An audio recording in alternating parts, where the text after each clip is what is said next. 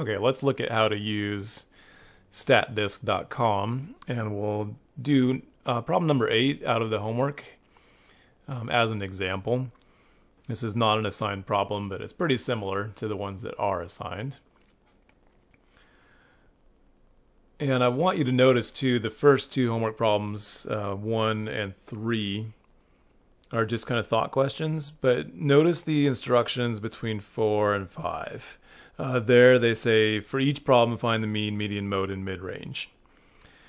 And they're also probably going to have a thought question as well. So when we're here at number 8, we are definitely trying to find the mean, median, mode, mid-range, and then answer any other questions they might have. Okay, so number 8 says crash tests of child booster seats for cars. So we're doing crash tests of booster seats.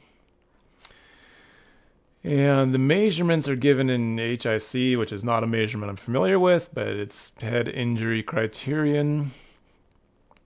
According to the safety requirement, measurements should be less than 1,000. Do the results suggest that all child booster seats meet the requirements? Okay, so let's first of all just work on getting the mean, median, mode, and mid-range, because that's the requirement for all of these problems. And again, you could certainly do this on your calculator, but let's look at StatDisk. So when you go to statdisk.com and first log in, you should see something that looks basically like this. There's kind of a blank spreadsheet. And over here on the left is kind of a history of some recent things you might have done. This might be blank for you, but I've done a few things here already. So this is the sample editor. This is where we put our data. So let's start just by typing in the data. So 774, 649, 1210, 546, 431, and 612. Okay, so now we've got those typed in. Let me just pull this up so we can focus on it. And so we have our data. And up here at the top, there's analysis, data, data sets. So we want under data. What we're heading for right now is explore the data. We need some descriptive statistics. So go ahead and click on that. And it is going to give you a bunch of results. Oh, sorry. First of all, we need to select the column. It's not smart enough to know we only type things into one column, but we did, and it was the first one. So select that first column and then hit evaluate. And it's giving us a bunch of information here, way more than we need right now. So you'll notice that we do have the mean. Let's see, I don't know if I can draw on this. Oh, nope. But we've got the mean right there. We've got the median right there. We have the mid-range right there. So those are 3 of the 4 things that we need.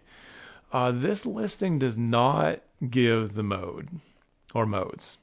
So we're going to have to figure that stuff out on our own if there are any modes or not. There's a whole bunch of other information here, some of which we'll use in the future, some of which we won't. Notice they made a histogram over here. They didn't do a great job with the histogram because there's gaps between the bars. It's really not a proper histogram. There's a box plot, which we'll talk about later, and there's lots of other information that we will talk about later. But for the moment, we just need to copy down the mean, median, and mid-range. So I'm just going to go ahead and jot those numbers down. Oops, so when I draw on that, the other one goes away. Technology, let's see here.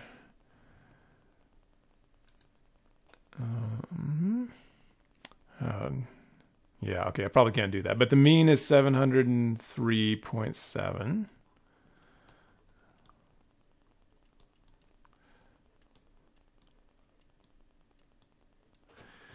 And the median is 630.5.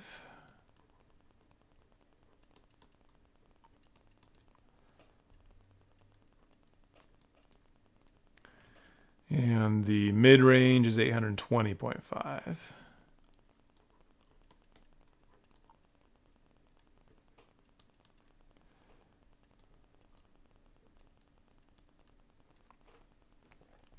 the mode,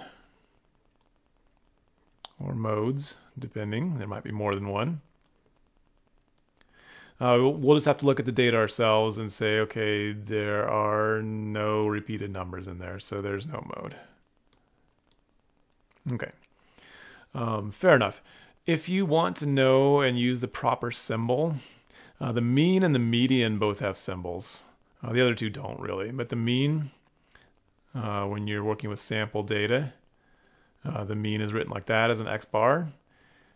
That's the actual name of that symbol, is X bar, and it's X with a little bar on top.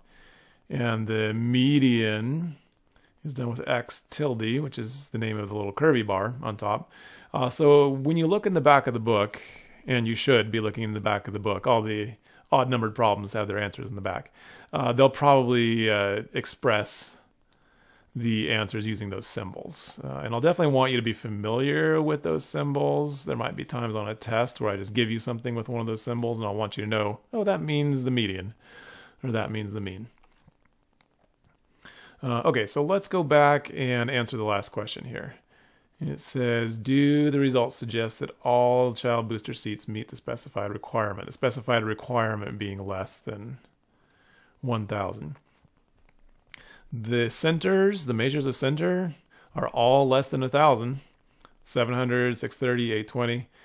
But that's not the question. They're not asking about the center of the data. They're saying, do the results suggest that all child booster seats meet the specified requirements?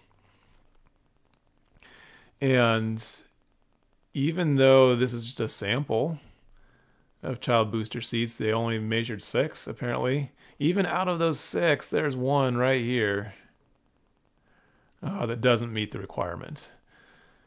So that doesn't suggest to me that all of them meet the specified requirements. Maybe a lot of them do, but not all. So I'll just say something like no.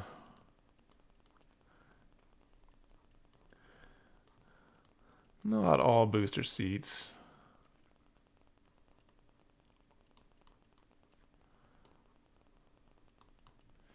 meet the less than 1,000 requirement.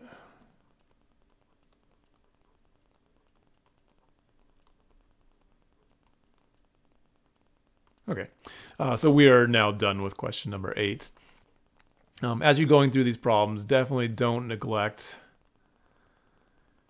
this extra thought question. I'll be looking to see not only if you have the mean, median, mode, and mid-range for each problem, but if you also have the answer to their additional thought question. All right, good luck with the homework.